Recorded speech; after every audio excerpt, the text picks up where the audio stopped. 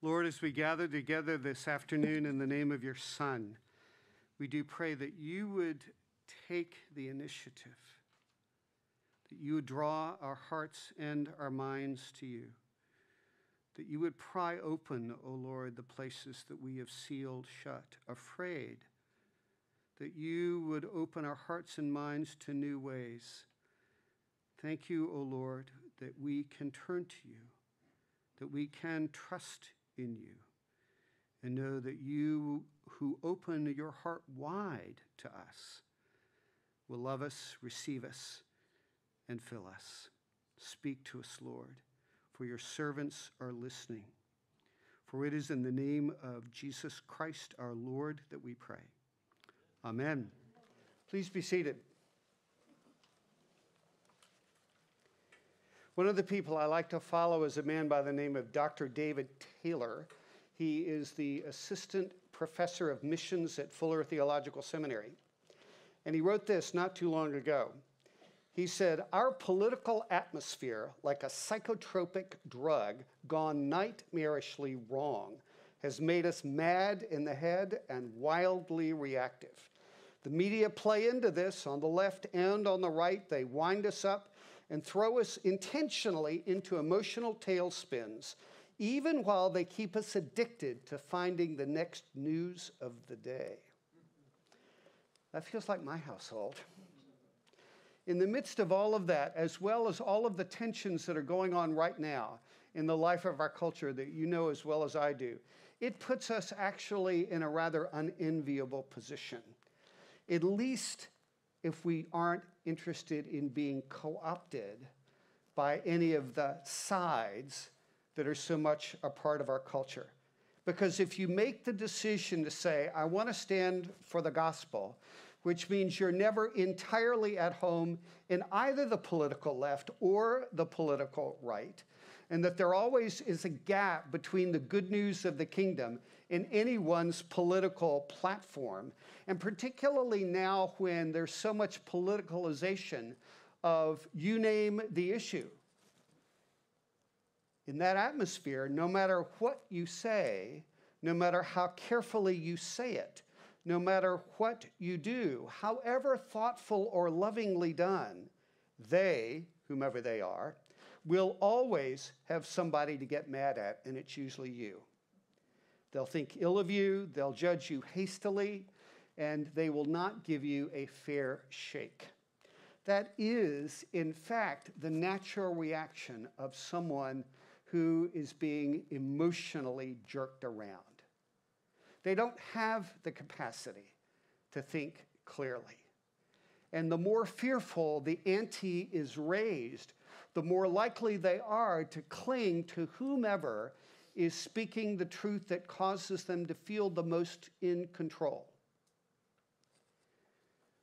Well, where does that leave you when Jesus says, unless you take up your cross and follow me? I mean, there's nothing about being in control about that. And so as a result, we don't necessarily bring a lot of good news to people who need, in fact, assurance that their efforts to try to keep their life under some kind of control is, in fact, a kind of fruitless enterprise. In the midst of all of this, we give thanks for the life of Luke. And the poet, British poet, Malcolm Guite, says this about Luke's gospel. Luke is the living pillar of our healing, a lowly ox, the servant of the poor. We turn his page to find his face, revealing wonder and the welcome of the poor. He breathes good news to all who bear burdens, good news to all who turn and try again. The meek rejoice, the prodigals find pardon, a lost thief reaches paradise through pain, and the voiceless find their voice, and with Our Lady magnify the Lord. There's a weaving in the Gospel of Luke, a treasure of what is being imparted to us, that we would be the poorly for if we did not have it. But as I read Luke's gospel, which I love, by the way, I'm just constantly sensing that there is, at least in me, on the one hand, the tension, the desire to be in control, the orientation toward the accomplishing of things that somehow bolster my sense of purpose, no matter how minuscule they might be. If there's a lot of tension in your life, you'll be very surprised how satisfying a hedge looks when it's even after you've clipped it. So desperate we can be to get some sense of accomplishment in the midst of the kind of unending work that never seems to end in dealing with ornery, hungry, unhappy people like us. So there's the wonder, there's the frustration, both of which I say I find inside of me. And the more I turn to the Lord and ask to make room in my life for more wonder and for less stress, it's not always, in fact, a welcome work that Jesus does. Stanley Hauerwas puts it this way: through the story of Jesus, I can increasingly learn to be what I am being made by the Spirit of God, a participant in God's community of peace and justice. But only by growing into that story do I learn how much violence I continue to have stored in my soul. Violence which is not about to vanish overnight, but which I must continually work to recognize and lay down again and again and again. And in fact, I think the reason some of us, myself included, are so resistant and in finding so much difficulty is that we don't want to do the work of digging down more deeply in our hearts, of asking the Holy Spirit to reveal, to open up the places that we have closed because of fear, to examine long-held presumptions about what is or is not true about us or about other people. Quoting Martin Luther King, John Meacham, in his biography of John Lewis, says, "The more I think about human nature, the more I see how tragic our inclination for sin is, causing us to use our minds to rationalize our actions instead of repent. Reason, devoid of the purifying power of faith, can never free itself from distortions or rationalizations," which is why getting into an argument or even merely a conversation about whether or not using a mask is a weapon to defeat Donald Trump is actually a fruitless enterprise. It's fruitless. You will not convince people otherwise, no matter what it is that you have to say, because there is in them, and you see in us too, a need to find reassurance in anything that we can grasp, especially control. Rowan Williams put it this way, not particularly encouraging: if you think devotional practices and theological insights, even charitable actions, give you purchase with God, then you're still just playing games. And therefore, to be invited into that place where we ask God to work in us the kind of healing that we see present in the gospel is, in fact, to find a way to say yes to a life marked primarily by repentance and by risk. You see, a person who is repentant is someone who is learning to be free from pretense, from evasion, free from the need to always win every argument, or even most, free from the need to defend herself, free from the need to try to expose other people. And it's not easy to keep at it, to allow God to pry apart from me the things that I wish were true, whether that be about myself or someone else, that in fact are not. For us, particularly who are called as clergy, who are called to speak the truth in love, our only recourse, our only resource is the priestly ministry of Jesus, who takes away the sins of the world, who bears the burdens and the brokenness that is all around us, including that which is in us.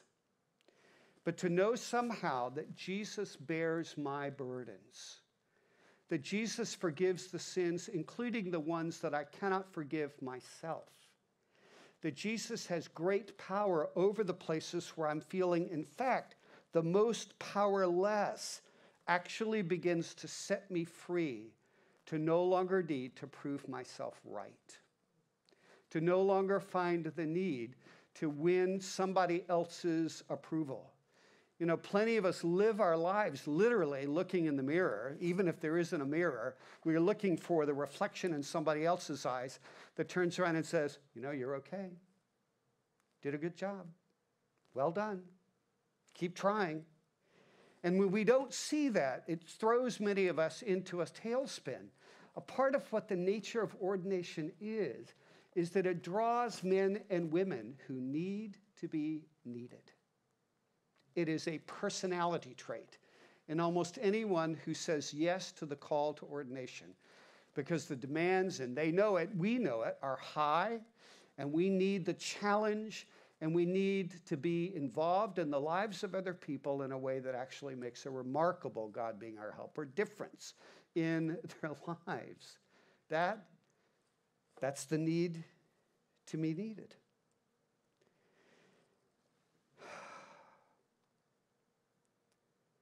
So today, as we give thanks for the life of Luke, we're saying yes to the priestly ministry of Jesus because above all, we need it. We need it. And the more we can receive from it, the more our hearts can begin to be broken open and restored and built up. The more we have the capacity to be able to be present in the lives of other people with at least a less and less need to prove ourselves. You see, if I'm always trying to prove myself, no matter what that might look like, okay, be compassionate now, Greg. They're trying to tell you things that are important to them. The more I'm actually concerned with my own inner actions. And as a result, the less emotionally available I am to the person who is with me at that very point of need. O wounded hands of Jesus, build in us thy new creation. That's, it seems to me, what it is that we long for.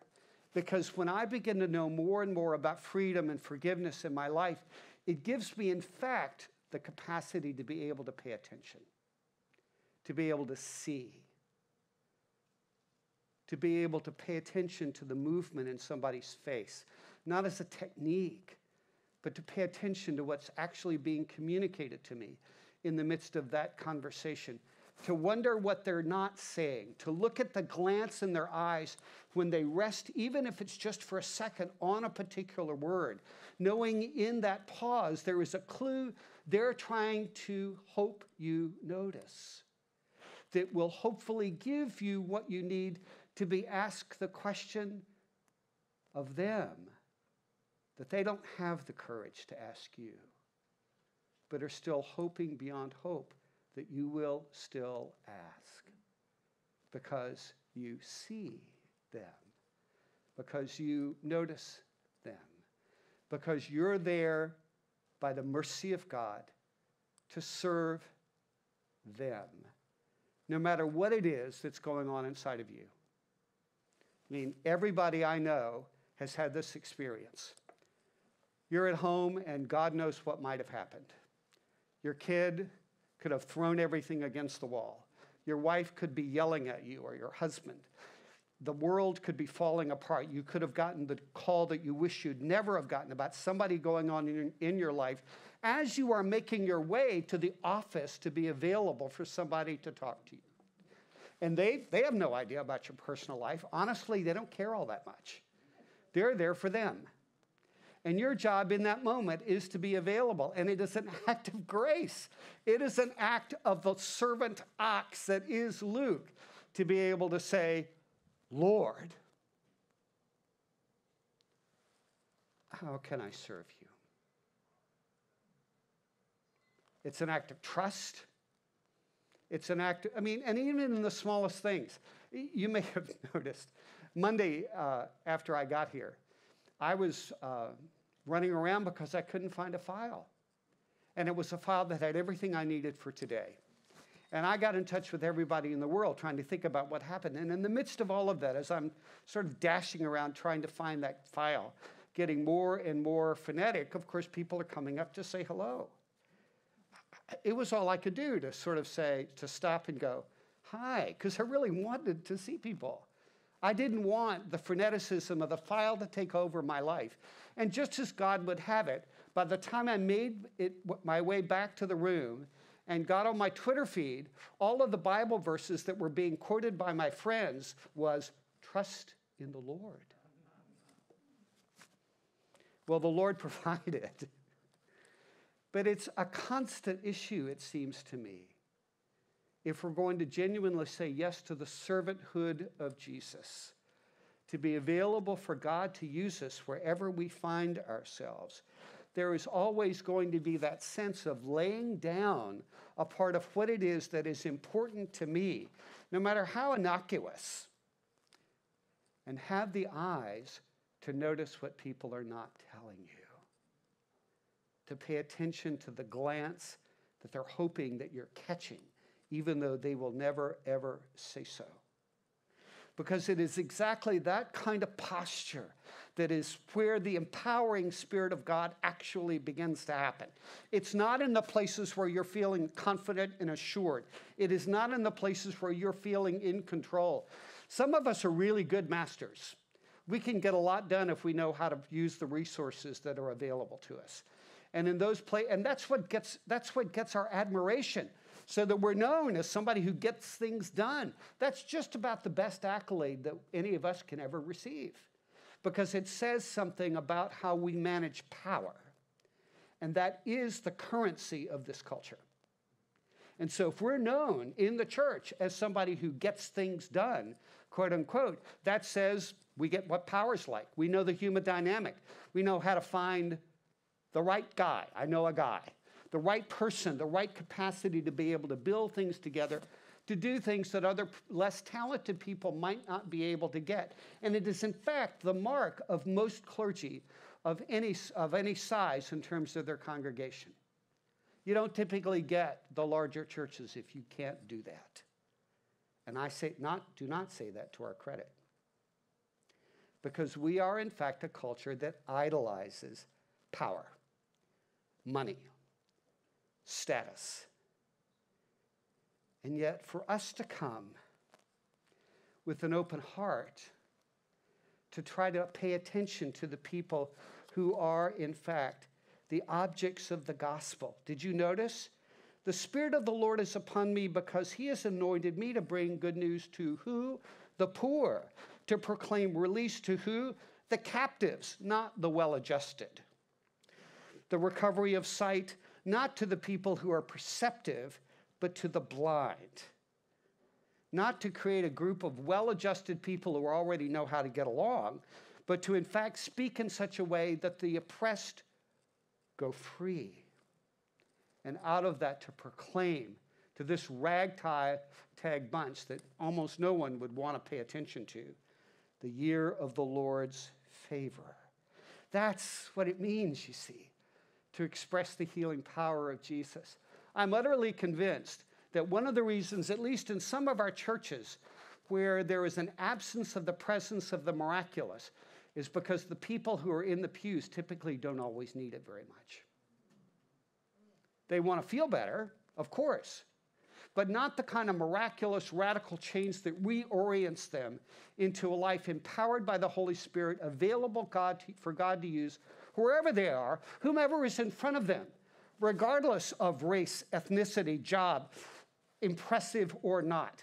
In fact, all of those within the kingdom actually matter very, very little. Because no matter who they are, God is giving you the room to stop and to pay attention. And out of that, the healing mercies of Jesus flow. Sisters and brothers, Luke challenges me to the core. It challenges my idea of success. It challenges my idea of what good ministry actually looks like. It challenges my idea of what completion looks like in a human being. Because we're not promised that until we get to the other side of the kingdom. Instead, what we're invited into is a poverty-stricken place of abject need that causes us at every turn, more often than we wish weren't there, to cry out to God for his mercy, because that's all we've got. We don't have anything else. And if God is going to do that in us, it means he'll put us in places of genuine suffering, real extreme. I mean, I could not resonate more deeply with the things that Rick Thorpe has been saying about going through stuff and what it produces in your life and the capacity as a result to be available for God to use you in ways that you or I would never even imagine. And believe me, if that's what it takes to reproduce the works, life, character, and spiritual power of Jesus in us, we would be fools not to say yes, even to calamity. So in this day, where a lot's being exposed, where things that we wish weren't coming to the surface actually are, where fault lines are happening in the lives of people, where we're feeling weary and worn down because we can't produce in the ways that we normally do. So we're not getting the accolades that we're used to because we can't find a way to do church as normal. Brothers and sisters, I don't think we're going to have much normal anytime soon. I have no plans to go back to normal. None. It's only, okay, Lord, you're here and you're calling us to serve. What does that mean now? And however I need to be remade or you need to be remade to meet the need of the hour according by a divine appointment to the Spirit of God, it is to that we are called to say yes. That somehow in the midst of this chaos, what is arising is a group of people who are marked by humility, by tender care, and by profound spiritual power. So all they have to do is touch and pray, and lives are changed. That's the promise of the Gospel of Luke. So for that, I am more than willing to say yes. I do not know what that is going to cost us. I don't think we've seen it yet. But I do believe that if we are serious about the vows that we have made, both at baptism and as well as at ordination, we are saying yes to Hebrews 12. The Lord chastens those whom he loves, that we might be partakers in his holiness. A new level of set apartness, not for our own sense of satisfaction, but so that the healing mercies of Jesus might come through again and again and again. Amen.